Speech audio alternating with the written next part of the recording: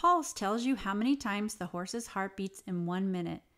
To determine the pulse, place a stethoscope into your ears so that the earpieces face away from your face. Standing on the horse's left side, place the widest part of the chest piece of the stethoscope in the area of the girth just behind the elbow. Listen for the lub-dub sound of the heartbeat, making sure that each lub-dub is counted as 1 heartbeat.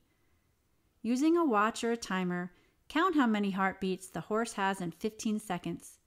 Multiply that number by 4 to determine how many heartbeats the horse has in 1 minute.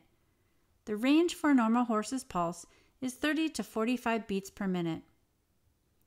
If a stethoscope isn't available, the pulse can be taken using the facial artery that runs just underneath the horse's jawbone. Press the pointer and middle fingers under the jaw of the horse and feel for the pulse of blood through the artery with each heartbeat. Count the number of pulses in 15 seconds. Multiply that number by 4 to determine the number of heartbeats per minute.